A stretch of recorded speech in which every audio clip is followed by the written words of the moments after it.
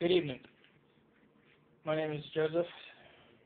Tonight I will be attempting to replicate and duplicate my grandmother's secret garlic chicken recipe. It's been a top secret to me for almost 26, 27 years of my life. I've never known what the recipe is. I've been grown to love this chicken and this garlic masterpiece. Never knew what the recipe was. Tonight we're going to try to duplicate it, duplicate the flavor and the taste this evening. Today is June 3rd, 2013. Time on deck is approximately 7:15. Approximately. Earlier on this afternoon, I did a lot of the prep work around 1 o'clock, 1:30 in the afternoon. I took about 2 eggs, beat them up so I have the yolks all beat up so I have a nice egg wash. Got some all-purpose flour ready. Now the flour, when it comes out of the package, it always has lumps, so it's usually very lumpy. I went ahead and took the flour with a fork, or a, kind of like a colander, so to speak, or a strainer. You can strain out all the lumps and everything, because when you're making something with flour, you want a nice smooth texture. You don't want anything lumpy or any clumps going into your food. So your all-purpose flour, you have your egg wash, and then you have the butter. Now my grandmother always used to use a lot of butter.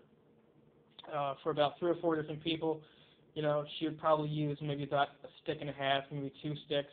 My grandmother's biggest thing was butter. I think that's what the secret recipe was. We have butter here. We also have mixed in with the butter. The butter has a texture, obviously, because I've mixed in some stuff with it. We've mixed in some garlic powder, some garlic bread sprinkle. And let me grab this from the refrigerator real quick and show you what else I used.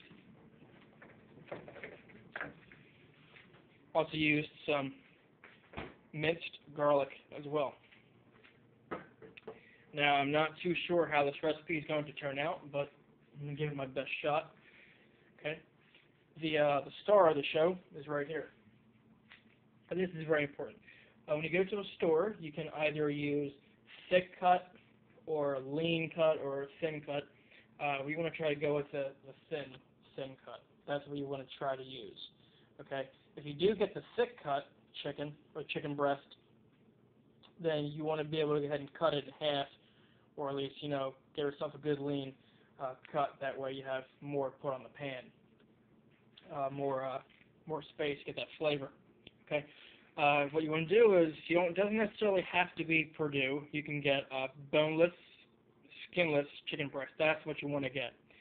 It has to be boneless and has to be skinless. These are chicken breast tenderloins. Okay, like I said, if you can't tell, these are pretty thin cut. It's about 1.25 pounds. All right, 1.25 pounds. You get more bang for your buck. It's about $5 a pound. Local Walmart. Like I said, you don't have to go Purdue, but if you get the thin or the leaner cut, that'll probably work best. Over here, we have your regular, stainless steel pan.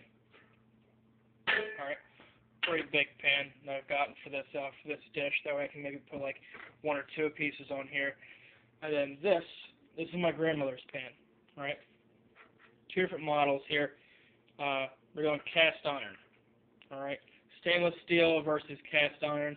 We're going to see which one tastes better.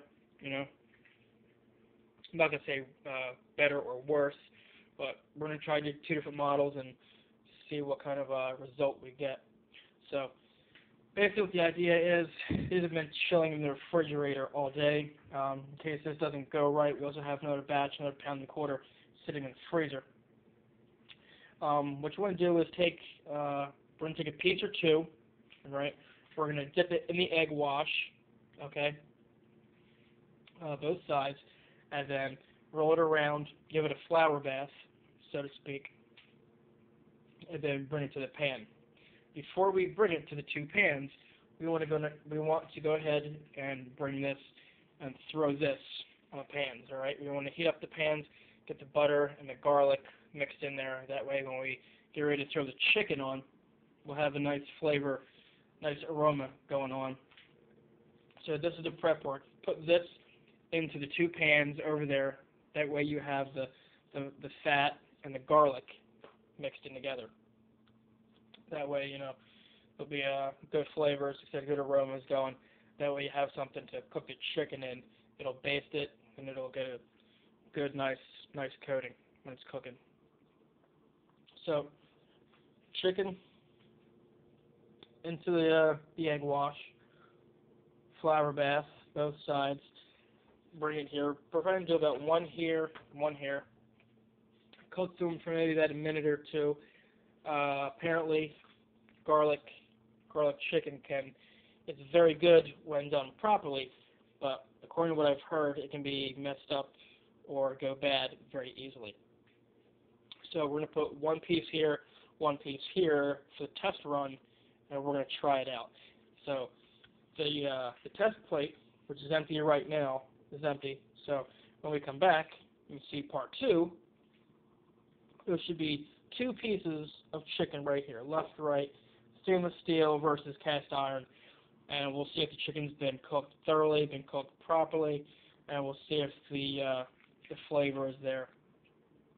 Also, on a side note, it's also been brought to my attention that if you have enough of the fat and the garlic still in the pans, you can also use that as a sort of a gravy as well. So, this is the documentary of the garlic chicken reproduction of my grandmother's classic style secret recipe. We're going to go ahead and give it a go. So, we're going to give it a go, and we'll see when I come back. We'll take a look at the chicken.